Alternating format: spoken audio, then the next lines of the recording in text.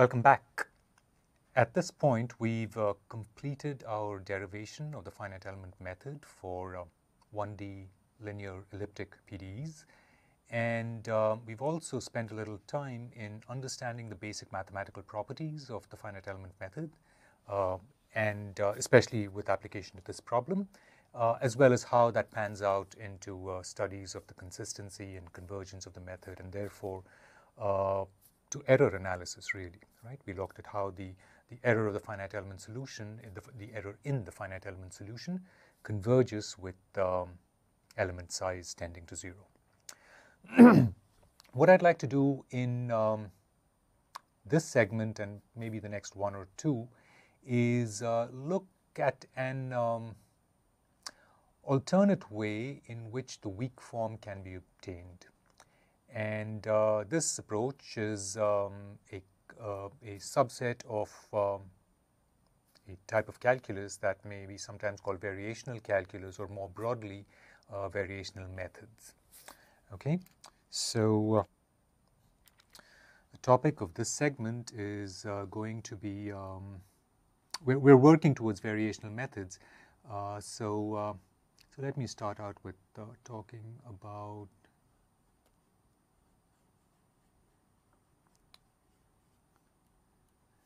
variational methods. Okay.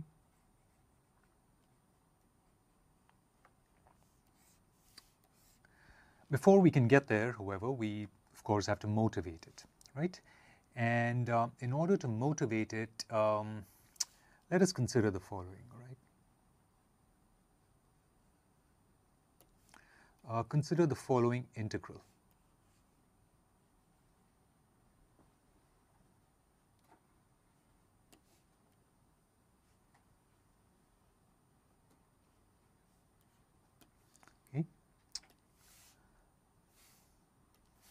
Consider, let me call this I, function I depending on u, okay, written in this form. And I'm going to write it as, I'm going to define it here. It is the integral over the domain of the following quantity: 1/2 e a u comma x the whole square dx. All right. Now, when you stare at this integral, if you remind yourself of one-dimensional linearized elasticity, you will recognize E to be the modulus, right? And you will recognize u comma x, right, that quantity, to be the strain. Okay? And then, when you stare at this integral, you would recognize it to be the strain energy, right?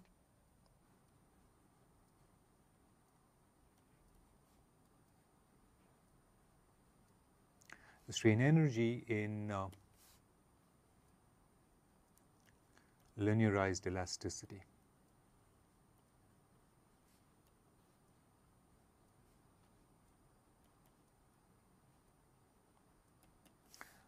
The strain energy in linearized elasticity, of course, in 1D. Right? So this is all well and good. Now, what one can do is the following. So we make this recognition first, and then once we recognize that there is this notion of a strain energy, we can ask ourselves, well, what does it do for elasticity problems, right? Of course, it gives us a notion of the energy stored in the elasticity problem, but it also allows us to construct a different kind of quantity, okay? It allows us to construct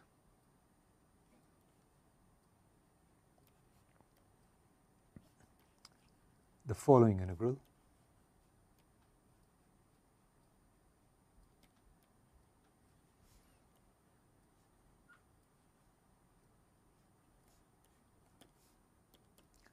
Okay.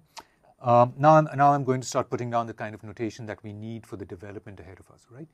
It allows us to consider the following integral, or to construct the following integral, which I'm going to denote as pi. It also depends upon u, right? And in the context of elasticity, this is just the displacement field, right? U is the displacement field. And pi of u, I'm now going to define by a few terms, by using a few terms. The first is going to be the same term that we wrote above, the integral we wrote above, the strain energy.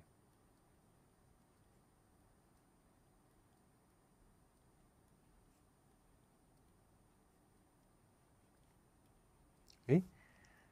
Now, recalling the other data of the strong form of the problem, right?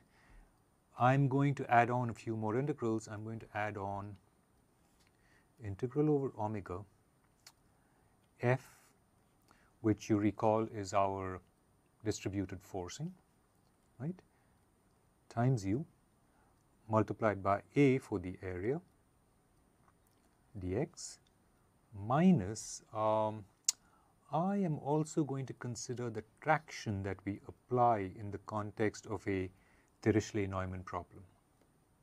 Okay, so TA would be the force, right? That makes up the traction. That multiplied by u at the position L. Okay, so I want us to consider this and consider this integral where we're saying, as we did for the strong form of the problem, that u belongs to the space S, right? Our usual space of functions for the exact solution, right? The space of functions from which we draw the exact solution, right? So u belongs to S, which now consists of all functions u, such that we're thinking of this in the context of our Dirichlet-Neumann problem, right? So we're thinking of this in the context of the Dirichlet condition, u at 0 equals u naught. Okay. All right. And f t and the constitutive relation that we are familiar with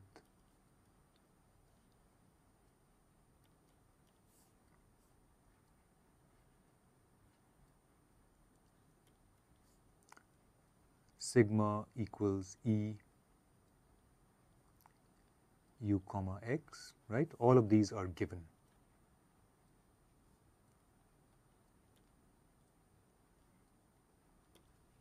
Right? Consider the following, consider this setting. Now, what I want you to do is focus your attention upon this integral that I've defined, that I've written as pi, and ask yourself what it is. Right? What does it tell us physically, at least for this problem, if we're thinking of an elasticity problem? Right? Take a few seconds to look at it. Note that the first term is the strain energy. This term, I'll point out to you, gives you the total work done by the force F on the displacement. And this, recognizing that TA is also a force, is the work done by the traction specified for the Neumann boundary condition on the displacement at that end. Right? So, in the context of elasticity, if you've studied that problem, this is something that you probably recognize as a potential energy. Right? More broadly, pi is pi of u is something that we actually can call the Gibbs free energy. Okay. when we restrict our attention to mechanics only, right? The Gibbs free energy for purely mechanical systems.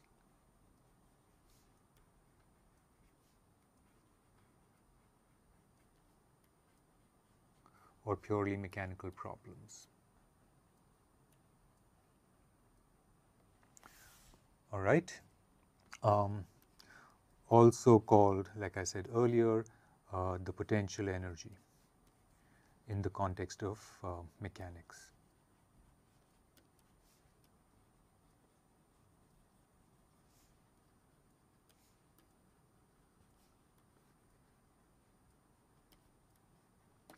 It turns out, as many of you may know, that the Gibbs free energy is actually applicable to general processes in physics. It's typical to have a contribution from chemistry, maybe from temperature and so on, also in the Gibbs free energy. However, if we restrict ourselves to only mechanical problems, as we're doing in this case, then pi of u would be recognized to be the Gibbs free energy restricted to that. Okay. All right, so that's something to note. Now, I want you to also observe that as a matter of notation, I've written u in rectangular brackets there, right? What I'm trying to point out here is that there is the reason I'm writing u in rectangular brackets is that I want you to think of this quantity pi as not just a function, okay? So I'm going to state that here. Pi of u is not a function.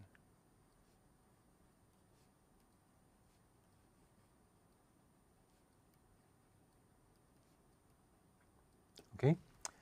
The reason it's not a function is because a function, properly defined, mathematically defined, takes on a point value of its argument and returns to us another point value.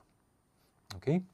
Or more typically, a function is a mapping from typically from real numbers into real numbers. Okay? So let me just state this. So supposing we do indeed have a function g of x. Okay? This may typically be a mapping from the space of real numbers, right, from which you may take x, onto real numbers, right? And graphically, this can be represented as follows.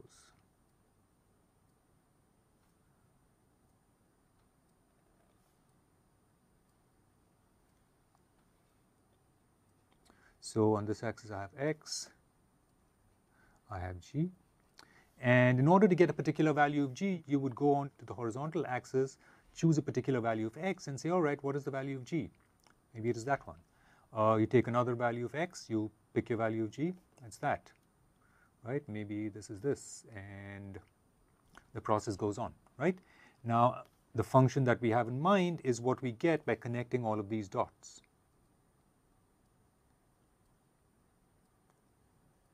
Right? And maybe it does something else out here. Okay?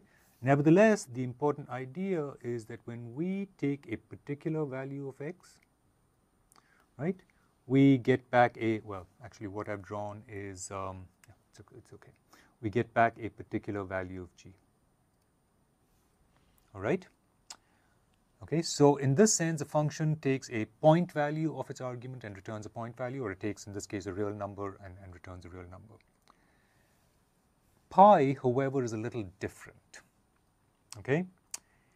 And I want you to think for a few seconds or maybe a little longer in what manner pi, as defined on the previous slide, is different.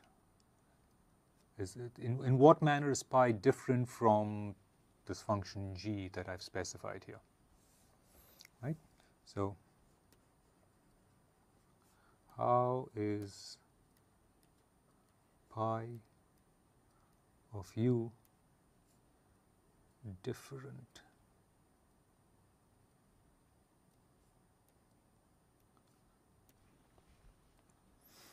You'd know the answer immediately if you've gone through this sort of exercise, and you may still know the answer, you may figure it out. But the response is that in order to evaluate pi, we need more than just a point value of u. Because pi is an integral, we actually need the entire field u in order to evaluate pi. And then, in fact, when we supply the entire field u defined on our domain omega, we get back a real number for pi. Okay? So, let me state that here. Pi of u is a mapping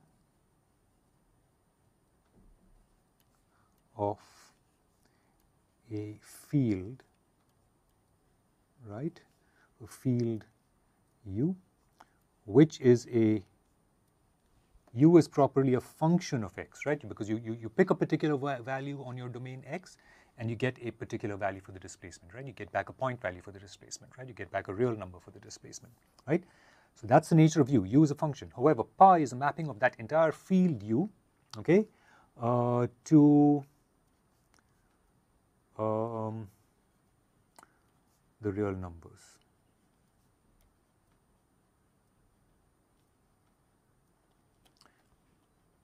Right? And why to real numbers? Because we have recognized pi to be an energy of sorts. It's a free energy or a potential energy, which after all is a scalar, right? It's a number, right? It gives us a real number. Mathematically stated, we have the following. Pi of u is a mapping from something that tells us where we draw u from. Where do we draw u from? Right, we draw it from our function space S. Okay, so pi is a mapping from S to the real numbers. Okay.